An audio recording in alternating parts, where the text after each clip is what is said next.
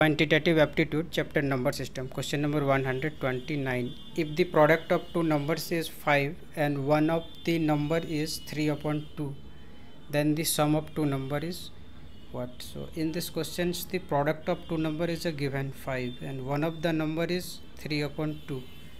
So find the sum of the two numbers. So first of all, let the other number be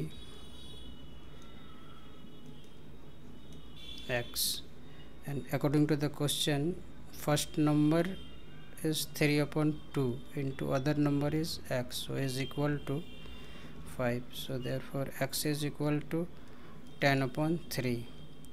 So sum of two numbers is means 3/2 plus x is equal to 3/2 plus 10/3.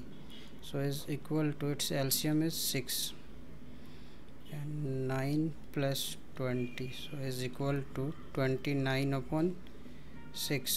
So is equal to 4 whole number 5/6. So which is the required answer? So option C is correct answer.